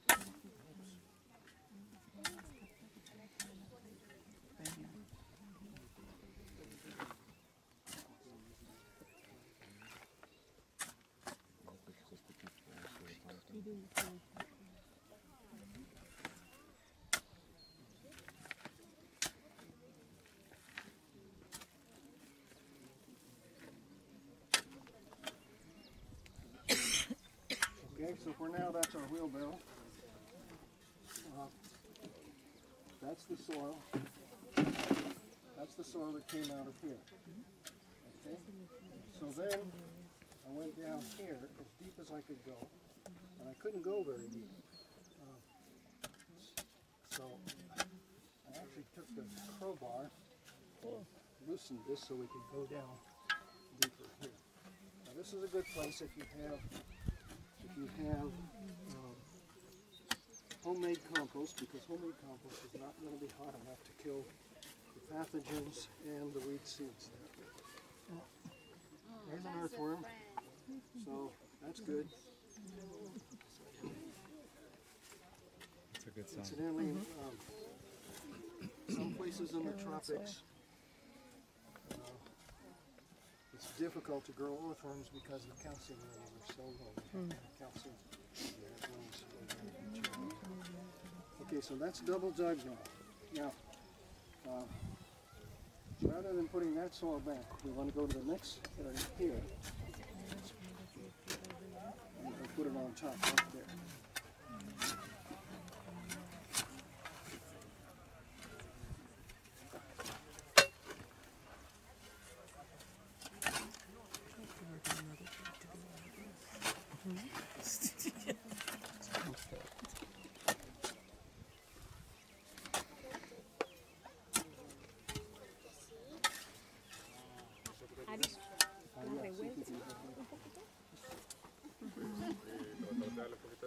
You just bent it. Yeah. Construction piece.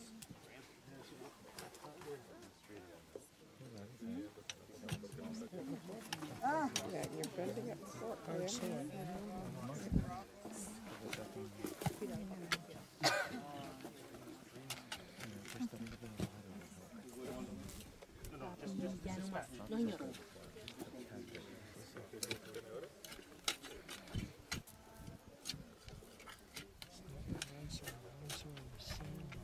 Now you see, we're digging up this lower area here, but you don't take that subsoil out. Leave that subsoil there. It has less life in it. We want the topsoil on the top. We want the subsoil to remain on the bottom. If you take that subsoil and you bring it to the top, you will make your gardening much more difficult. So leave the subsoil on the bottom. Often it's even a different color. This is not a different color. Okay? And we have a rake here. Anybody see a rake very close? Oh, it's okay. I'll take it. Papito, no señor. Ole, ¿te estoy hablando? No señor, no más.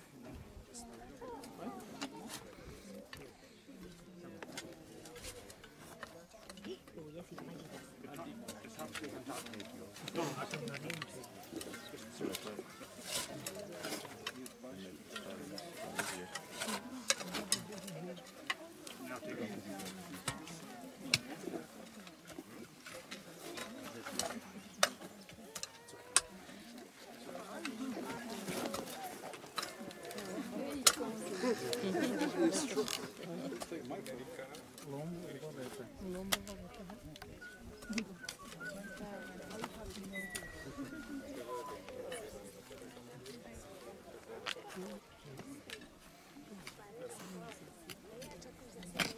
Okay, if I can get your attention. If I can get your attention. Okay. Attention, please. You saw on the slide or in the handout there how we make that grow and we make the little dikes on either side, and then the center is flat in here. The T-tape, the irrigation tape, goes right down through the middle there. And we're on a slope here, so we may have to make this in a little. We may have to make this so that this is a little terrace, and then we make a dam and do the next terrace down here. But when we, let's say that this garden had been planted a couple of weeks, and we've got a bunch of weeds coming up, and so you can run the rototiller through the middle here, or a hula hole, anything, pick that out, that's pretty fast. And then when we come to these banks here, the dams, we go through with a rake, we just push that out of the way. Okay? Now, in the fourth time, Can you speak a little louder? We can't hear. Okay, shh, quiet. No talking, please. I can't hear. okay.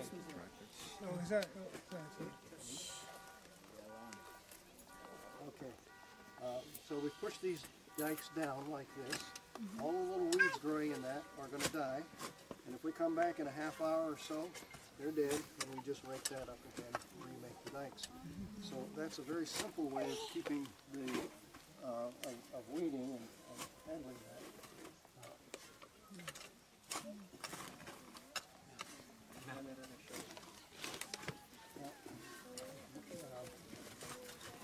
You know what a hula hole is? No. The one you put around your waist and go around? Well, it's a hole that looks like a stirrup. And instead of a hole like this that is rigid, it will go back and forth like this so that it will cut this way, and so on. Now, if you will get a hula hole, you'll find that that will go much faster. Also, you can get between the two rows, because we're going to have two rows, one here and one here. There, so you can get between the two rows as far as weeding goes. Are the rows staggered or right beside each other? These are two rows. One will be right here. No, I mean the seeds. Sorry, the seeds. Are the seeds going to be zigzag or they're going to be? Depends on what we're growing. If I have broccoli, I want it here, here, here, and here. If I've got carrots, I want a row here and a row here. So anything small, it's just a double row there, including lettuce is the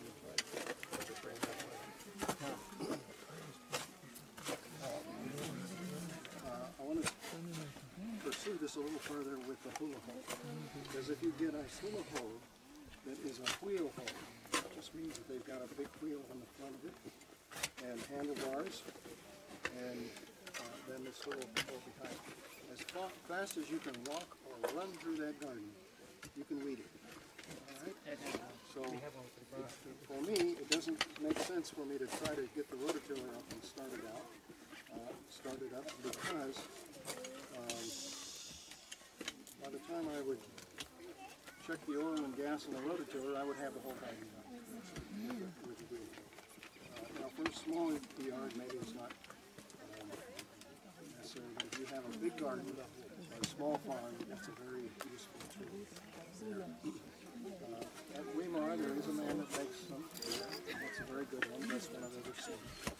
And it's $250 US plus the shipping to you. And then that includes one tool. And for extra tools that you might want to put on the back, there's an extra $50 for each tool. Locally, you can get a wheel hole at Lee Valley Tools. Z Valley Tools? Lee Valley Tools, locally. The Valley Tools. Lee Valley Tools, yeah. Lee Valley? Lee I encourage you to go in and look at the wheel hole. But if you're handy with a welder, you can make them for a trip to the junkyard in about $5.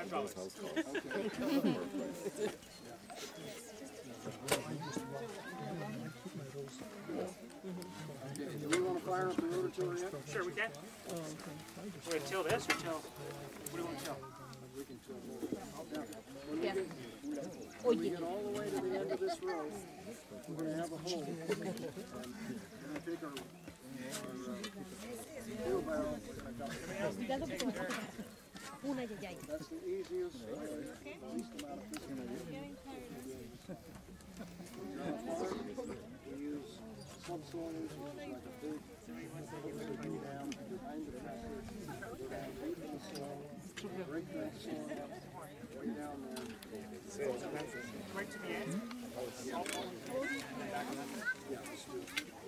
I guess you could be Are we going to go ahead and plant that?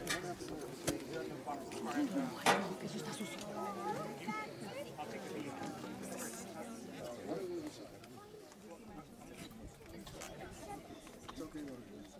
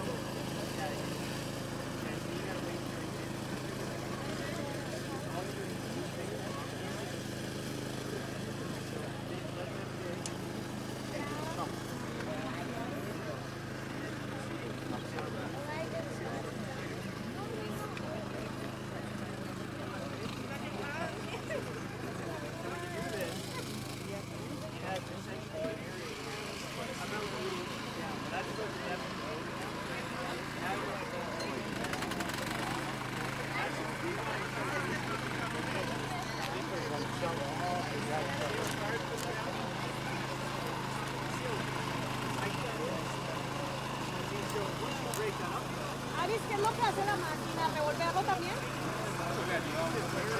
Claro.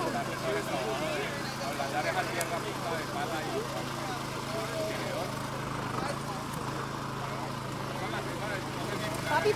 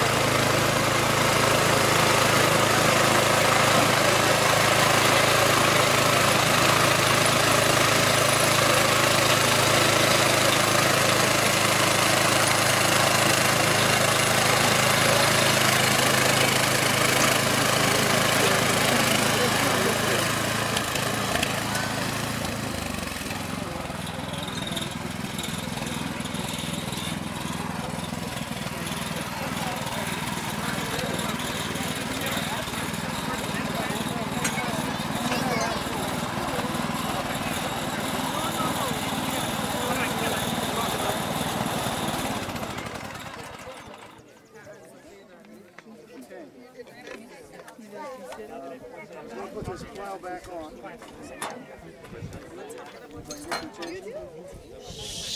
Attention! Okay, he's going to put this tile back on, and what we're going to do is plant potatoes down that row, and he's just going to cover it up. And then we've actually got about 6 feet, I think, between the rows, maybe even a little more than that. We're going to take these stressed out tomato plants here, and we're going to plant them right down this row here. See if we get some, we'll get some produce off of them. T-tape has to do with irrigation. That's an irrigation tape. So whatever irrigation tape you have, and you get that from John Deere tractors. Maybe your local nursery. You can get it Tractor Supply stores, TSC, and co-op, farmer co-op stores. You can get it. It's basically like hose that's just flat. It looks like tape. And it's got little one pinprick every so often. Sometimes it's 4 foot, sometimes 4 inches, sometimes 12 inches. 6 inches, it comes in a variety. You should always lay that out. Yes. Now, you'll have little holes, and the holes always go on the top. It's engineered so that as water is going through that, if there's a particle of sand or dirt in there, it won't get up and fly. So you can even bury it in the ground, but you always want those holes to be up.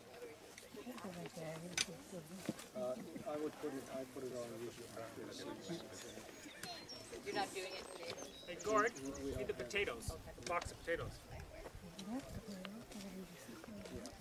Okay, and you're going to put those potatoes about 12 inches. That's a milestone. Okay. 12, 18 inches is probably good, right?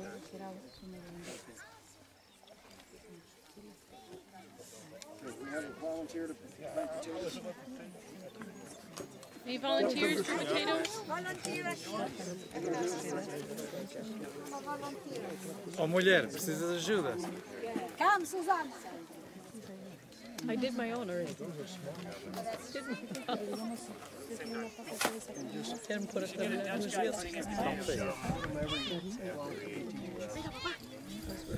So how do you do it? Or just throw it there? Too far. Fix that more. Push up. You gotta make the sprout up. Make the sprout up. Here, have take this and put it there. Come. Help me here. Oops. Hold on. You have to go there. Put it there. You go further, sir, so she can. Right over here. You can go ahead and put it right down. You don't have to throw it. Put it down. Put it down. Right here. Put it down. Yeah, come on, Yasmin. That's good. Gets right here. Gets right here. Take some more. Here's some more. Don't step on it. Don't step. Is that enough? I'm not worried. Do we have any volunteers who want to plant? Willing to plant tomatoes?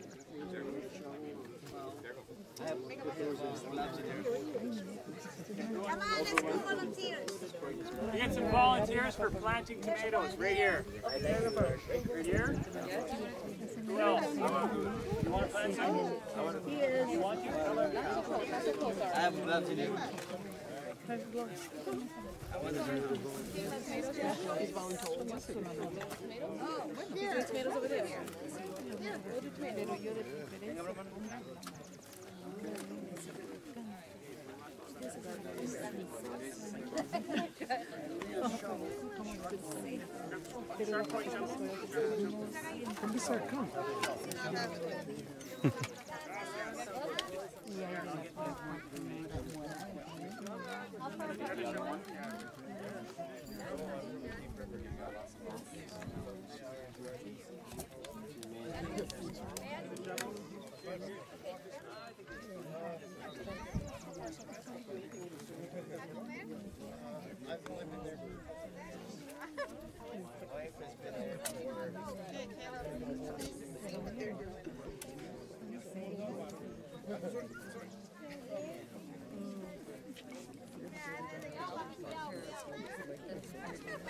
Attention! Can I get the people who are planting on this side? And now planting, step back. So that the fill. Oh, sorry. There we go.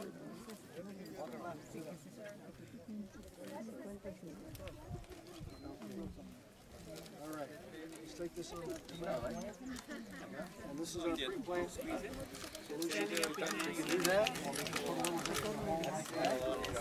Do you want any water in that? We want water. Do we have water? We need water. Okay, there's water. For demonstration purposes. All right. Okay, now this little plant will do much better. Put water in the bottom of the hole like that. We want to cover this. Watch the camera. Relatively dry dirt. Okay? That plant will do better than if we watered it out. And just a refresher for what you just put on the roof, the hole, the powder. This is pre-plant. Called again? Called pre-plant, transplant, excuse me, transplant. Transplant inoculant. Yeah, transplant inoculant is what it is. So, go ahead and do the next one. Unless, Transplant inoculator.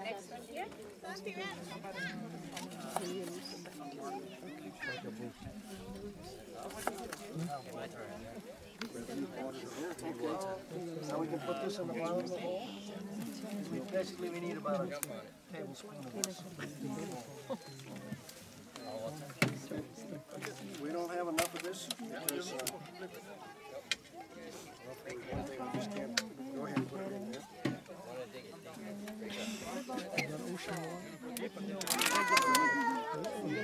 Mix the Epsom salts with this already. Thank you. More water? Okay, go ahead and take that out. We're coming with water right now. Oh, ya traen. Mama, ya traen aquí. Now, Illinois talks about not damaging even a little feeder root here, but when we have root bound, what happens now? How do we bonsai plants? We tie their roots. This plant's roots have been tied by itself there. So I break that up just a little bit. Beyond that, I don't want to break that up. So just put that in the bottom. Put it as deeply as we can. Okay, now put the grinder around.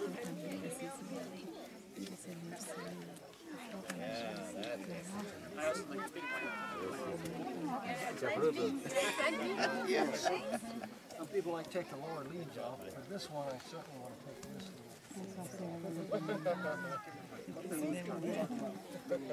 Oh, we want to put this in too. Yep. Okay, remember that this plant is Number 3. We'll put this one in.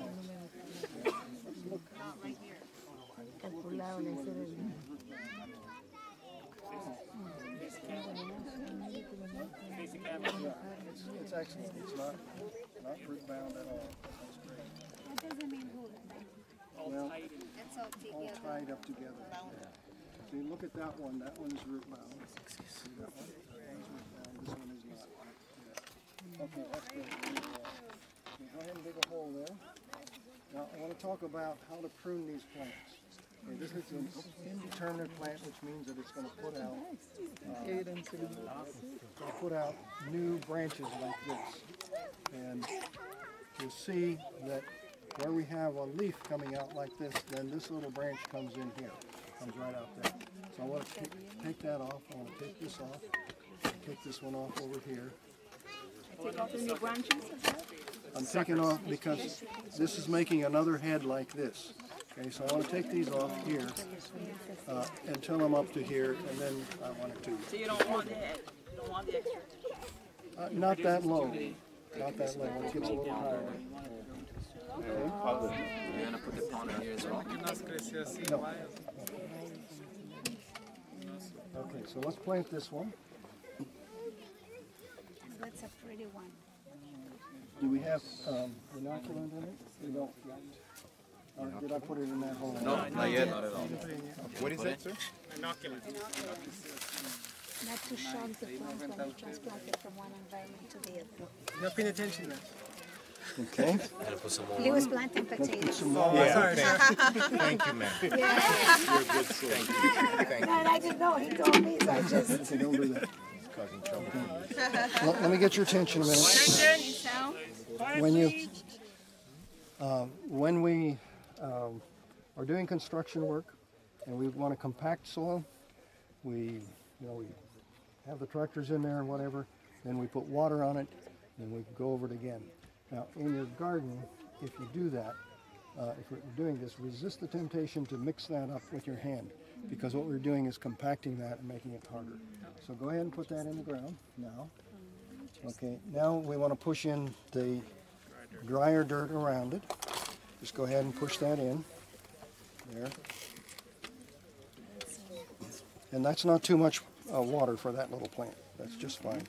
There. So should all the other plants have had the same amount? All the other plants should have had more water. We just didn't have it, so we did what we could there. And we're going to obviously run out of transplant inoculant there. I want to save a little bit of that for Sunday morning for that tree there. Okay. Anybody else want to plant? Just go ahead and plant, and then we'll be through here for Why did you take the leaves that were touching the ground? why do we take those off? Because that's going to get diseased and wet, and we just take it off. Mice. Yeah.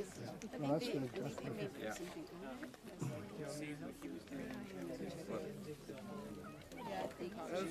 Let me do myself. You can do mine. So shall I run the tiller? Yeah. Let's run the tiller again. Do you want to run? You don't want to run potatoes in that aisle, too. Because it looks. If you do, we will. And then you're gonna ask for help. I'm going to be pushing half a each way, right? So whatever. Good. Okay, we're going to be pushing. Let me get your. I normally wouldn't do that myself because I wouldn't have dirt to kill afterwards, right? Because I like to kill my potatoes, and so that would make so it's not necessarily the best. That's all I'm saying. But We'd have to come back here to get to fill it. exactly. Okay. All right. What we're going to do is put potatoes in this row too, and then the tiller will go right down through the middle and throw the dirt on those. Anybody want to plant potatoes? Everyone was that way. You plant potatoes before I come. I'm starting it now. So okay. I don't want to punch you in the head. I'm going to pull here. Can we keep planting the This is about tomatoes? where I'm pulling goes. Just be careful. I'm going to pull behind you, and I don't want to punch anybody in the head. So it's not too late to plant potatoes now? No. You have to put the inoculant in.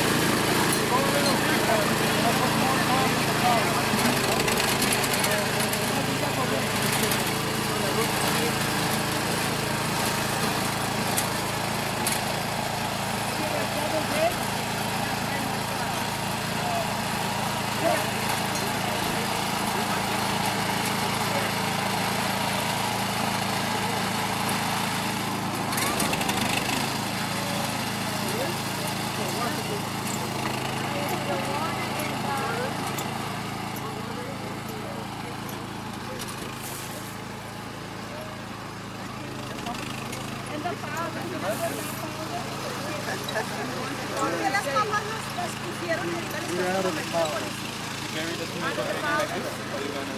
You know what? We have to come back and bury that. Yeah, I mean, buried here didn't matter over there.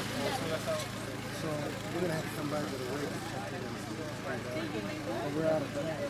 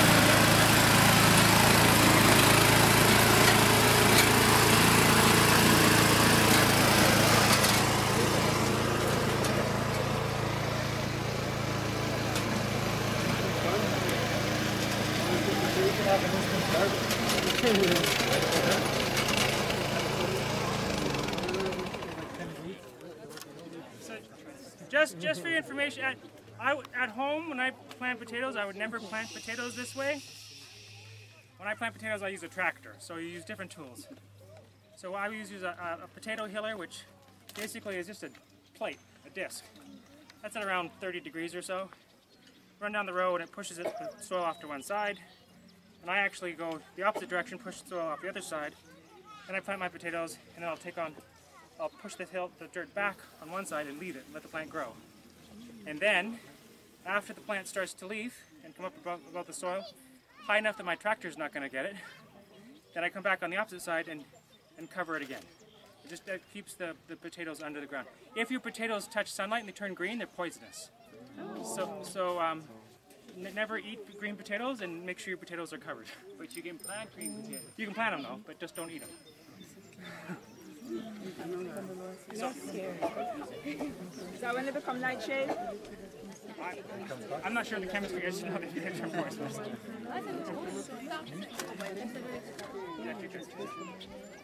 Attention. Attention, please. Okay, if I can get your attention, thank you. This was great. We got to quit because it's lunchtime. Somebody did ask me, you see a tomato plant there, if we plant this way deep in the ground, what will happen is the roots will come out all along this stem. So you want to plant them deep. Now, almost everything else you want to plant at about the same level that it was growing. But tomatoes are an exception. You want to plant them deep. Thank you much. You can see the fuzzy little hairs on the bottom here? Yeah. Those are the roots. And just as an aside, sometimes you take a whole tray of tomato plants and one falls over and snaps off at the root. 9 times out of 10, if you plant that snap off in the ground, water it well, keep it compacted, it'll just keep on growing. It'll wilt for a few days, but it'll come right back. You mean the root?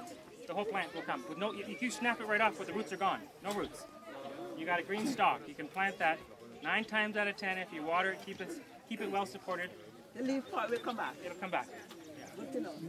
Thank you much. I'll see you this afternoon in the tent. We won't be out here. What time? Thank you.